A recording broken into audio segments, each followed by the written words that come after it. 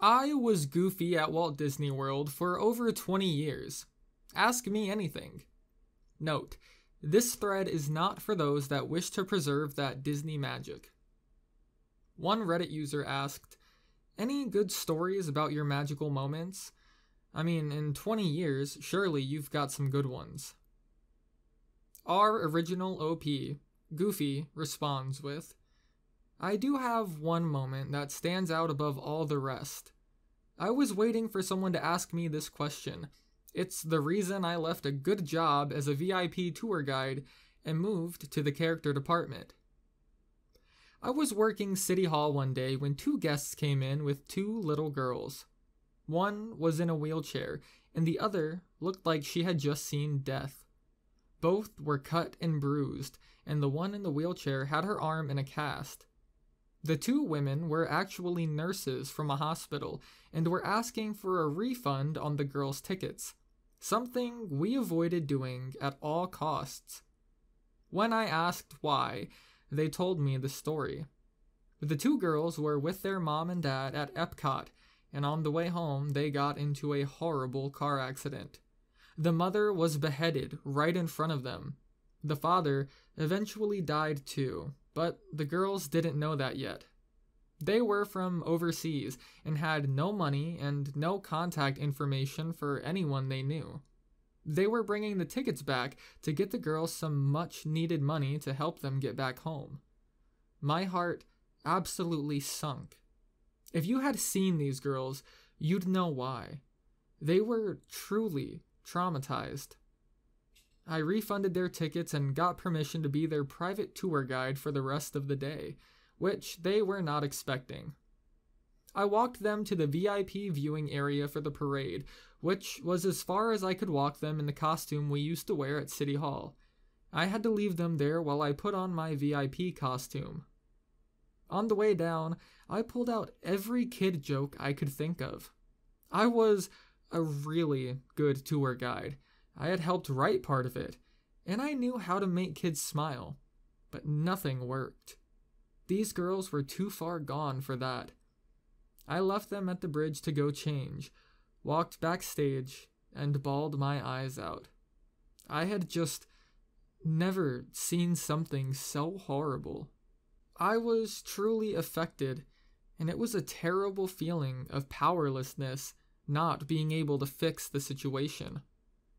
When I came back, I brought them to get ice cream, took them on rides and that kind of stuff, but still, they never smiled, not once. The nurses were loving it and were trying to get them into it, but it just wasn't working. We went back to the bridge to watch the parade. It was there that I honestly saw true magic. Real magic, not bullshit. I had called the parade department to let them know what was going on and set up a private meet and greet after the parade. As the parade was coming around Liberty Square, I told the girls that I had called Mickey and told him all about them. I told them that Mickey asked to meet them after the parade.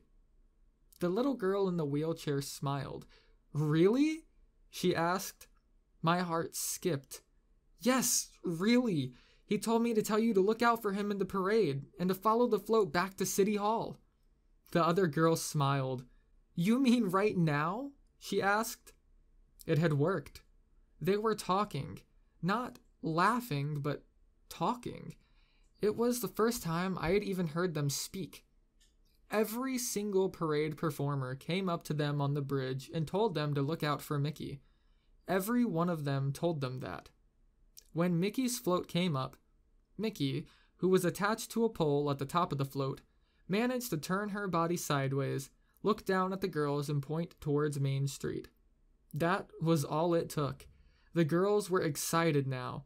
They had forgotten about death. They were lost in a magical world, and I couldn't believe I was watching it unfold in front of my eyes. We followed that float all the way back to City Hall, singing Mickey Mania the whole way.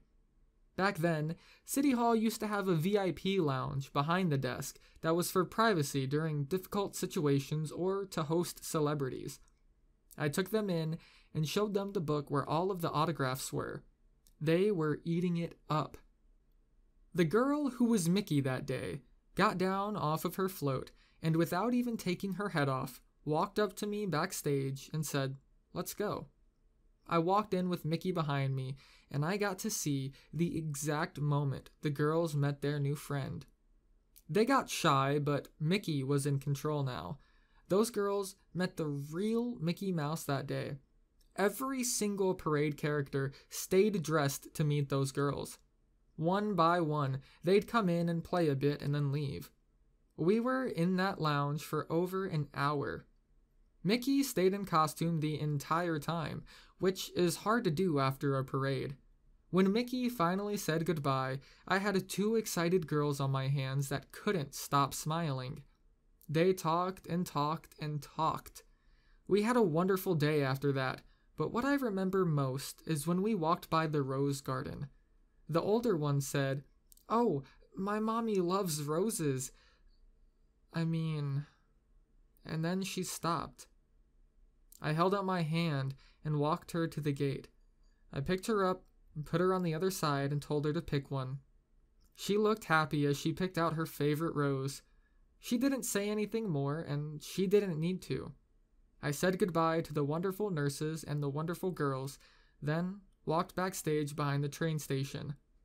This time, I didn't cry. It felt so good to be a part of that. I realized that as much as I liked helping guests at City Hall, the true magic of Disney was in the character department. I auditioned, transferred, and never looked back. Thank you for letting me relive this. That was a very special day for me.